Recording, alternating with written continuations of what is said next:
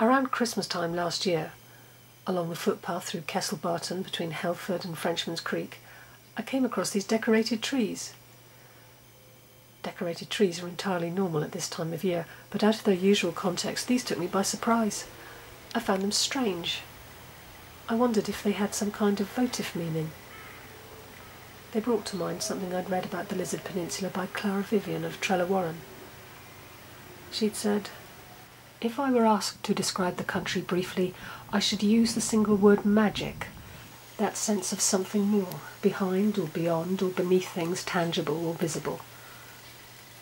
She said of the lizard, "Its atmosphere of magic was concerned with the streams and their secret undergrowth, and the coastal track that led along the high cliffs and down into the valleys, with bird life and wild flowers and moorland space, and these things have not yet been obliterated in this obliterating age of the bulldozer." And she said that these qualities and this magic is dangerously near extinction, threatened by the noise, ugliness and crowds of the industrial age.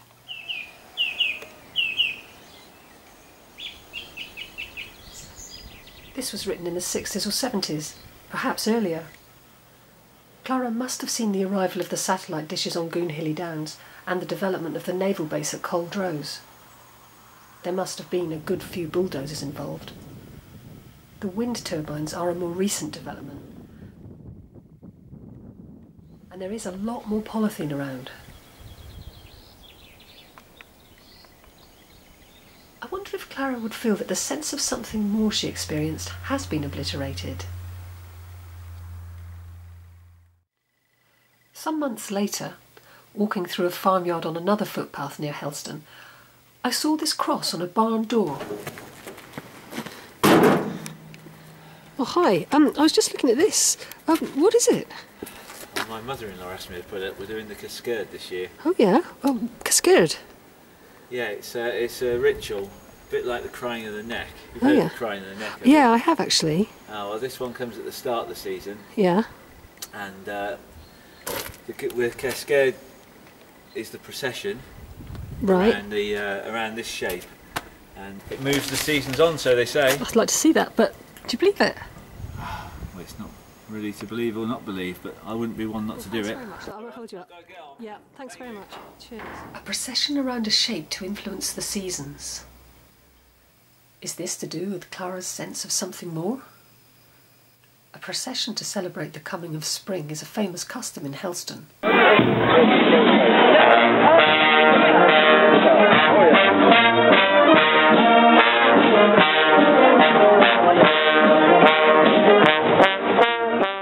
Me and my sisters took part through the 70s when we were at school. Though my understanding of its meaning was vague, the effect of the bass rhythm and the drum was visceral.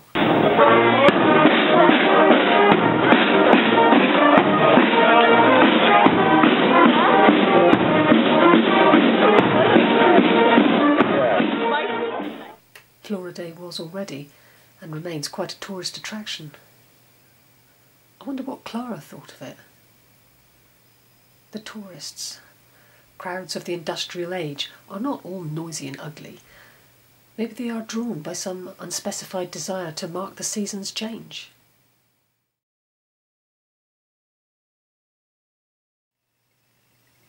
The Cascade and Camera Drow. Maybe I remember my grandmother talking about it, but she died 20 years ago. The farmer suggested that if I was interested in the Cascade, I should go in to talk to his wife, Alice. She was making some of the bunting to mark out the route. So, is this for the Cascade? Yes, it is. In my grand's time they used dyed rags, but nowadays, well, this time round we decided we would use colourful plastic bags that will last a bit longer. We can clap them together just like a corn dolly, and I think they look very effective. But as I'm doing this, I can see I'm running out of pink. I'm doing May at the moment, and I need some more pink. Later that year, Alice arranged an opportunity for me to meet with her Uncle William.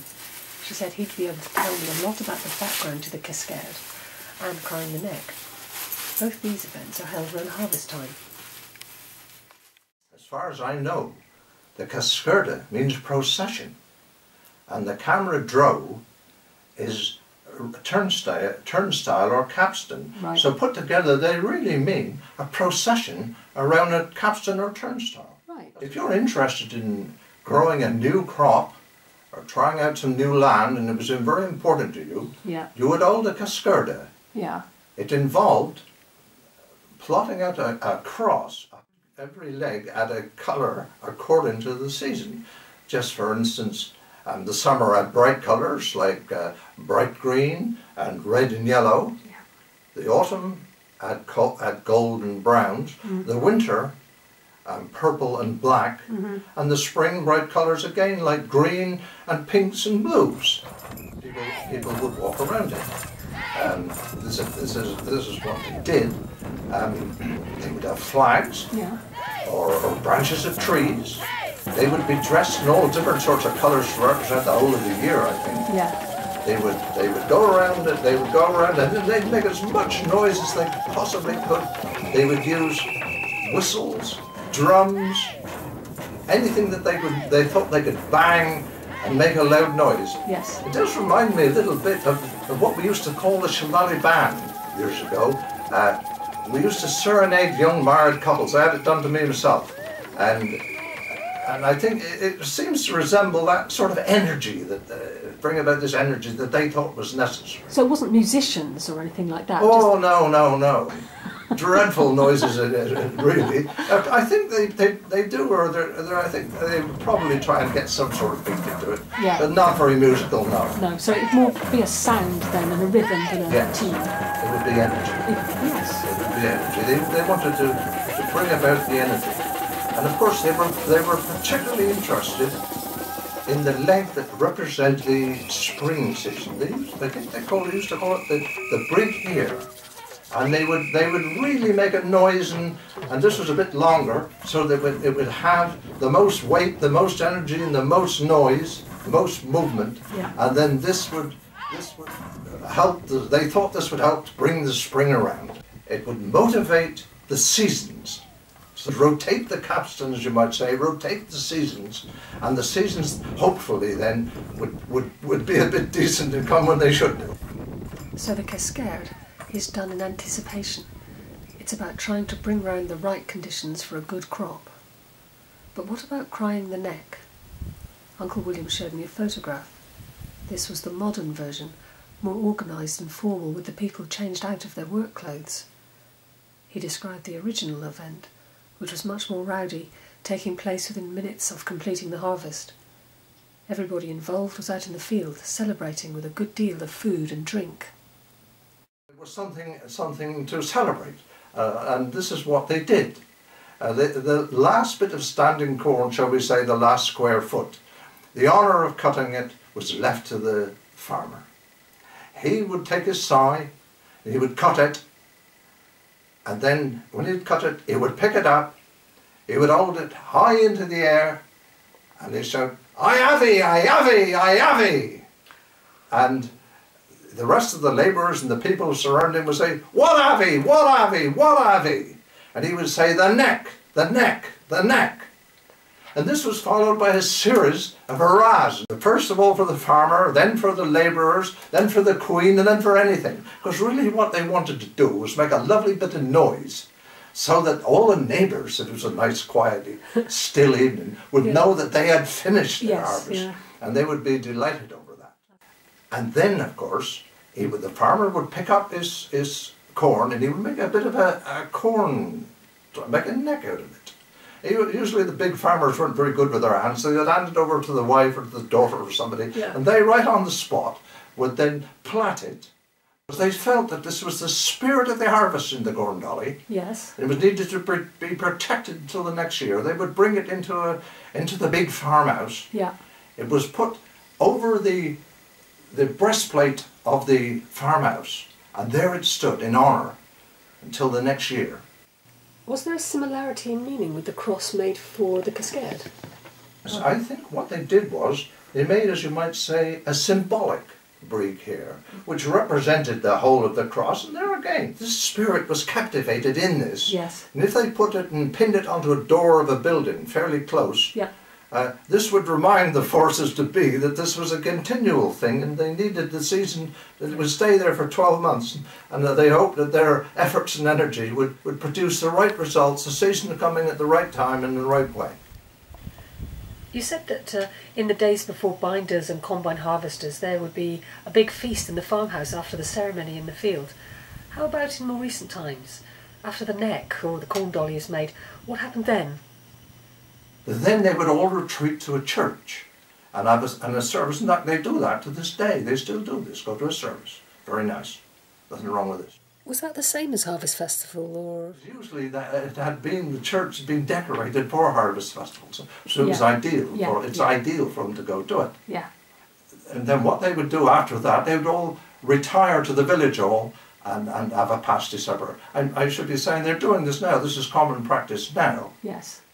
But you see, nice as it was, it never came anywhere near to this community supper that they had in the village, in the big farmhouse kitchen, with the spirit of the corn, the spirit of harvest in the corn dolly, looking out to them. Harvest Festival is an important date in the church calendar. The decorations of flowers and produce from the congregation are tokens of thanksgiving. Some of the hymns recall beliefs embodied in the corn dolly.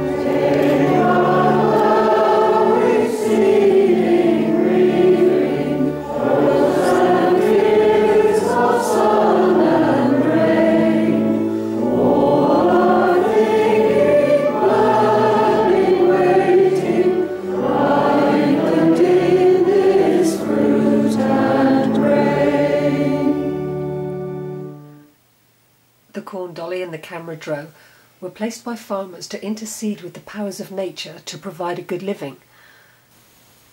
As well as Thanksgiving, Harvest Festival makes a similar appeal to the will of God. Clara may not have had such a hands-on relationship with the land, but her sense of awe for the forces shaping the landscape surely came from the same place. There may be more machinery, technology and industry since the time that Clara wrote, but it doesn't mean there is no sense of something more behind or beyond or beneath things tangible or visible.